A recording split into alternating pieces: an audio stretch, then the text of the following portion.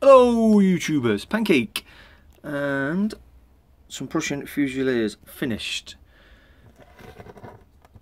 These are all Perry. Turned out alright. Thrashed them out to be fair, because I've got a game this afternoon, so I just finished them off this morning. So I've not really done any paint. I started them last week and then I got a battalion done and then I just went mad. And in 3 days I've done all those. I've just finished the bases off this morning. But they're alright. These are part of the 24th, which we reserve in the first division. You got first 24th, second 24th, and then these are the 24th Fusiliers. I do need some Prussian cavalry next, so whether it'll be what Perry or Calpe, I don't know, but it would have been nice if somebody did some plastic ones.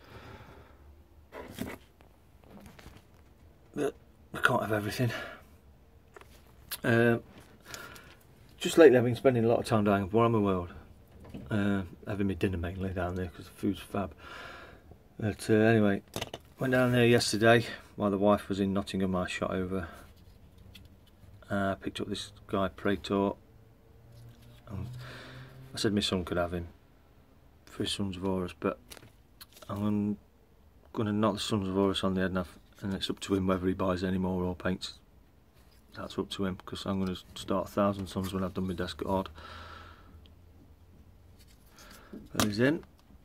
And I also picked up Predator, Forge World Predator. Oh god, I have some issues with this. Now I've done a couple of rhinos, no problem. But I decided to do this whilst watching World at War on the TV in the kitchen. First mistake I did is I snapped one of these.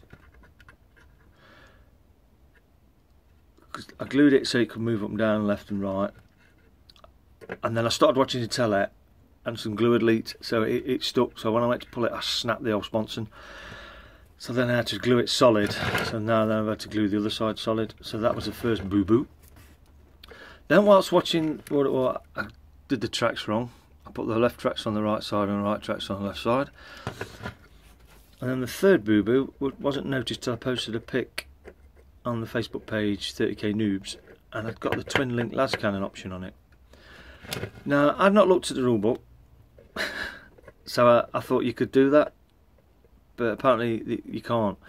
But in the cabinet in the Forge World, in Warhammer World, it's got a twin link las cannon on, and then it's got a thing down here, a piece of paper thing, or whatever you want to call it, where Horus Heresy symbol, the eye of Horus.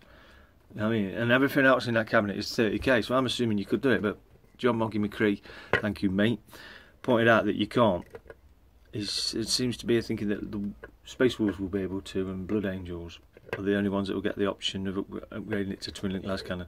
So I've had to put the basic Predator cannon on, which is pretty crap against heavy armoured stuff. So if I'd have known that, I'd have picked another version. But nonetheless, it's a nice piece of kit. Don't get me wrong. Nice chunky bit of red. I know it makes it quite weighty. Also, Age of Sigmar, I've got this Slaughter Priest. Now I didn't buy him, well I did, but he come free with the White Dwarf. Pretty cool for a free mini. You can't grumble. I mean, even on there, you know what I mean, if you take him off there, off the cook, he's pretty big. He's a bit of a beast. So there's those.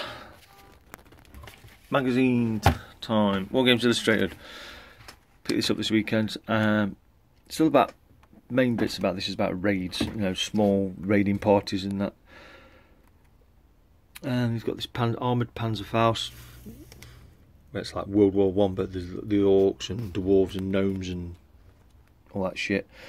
It's got its usual historical stuff in. So yeah, get my teeth into that next few days. Also, obviously, we're getting the free Age of Sigmar Slaughter Priest. I did get the White Dwarf.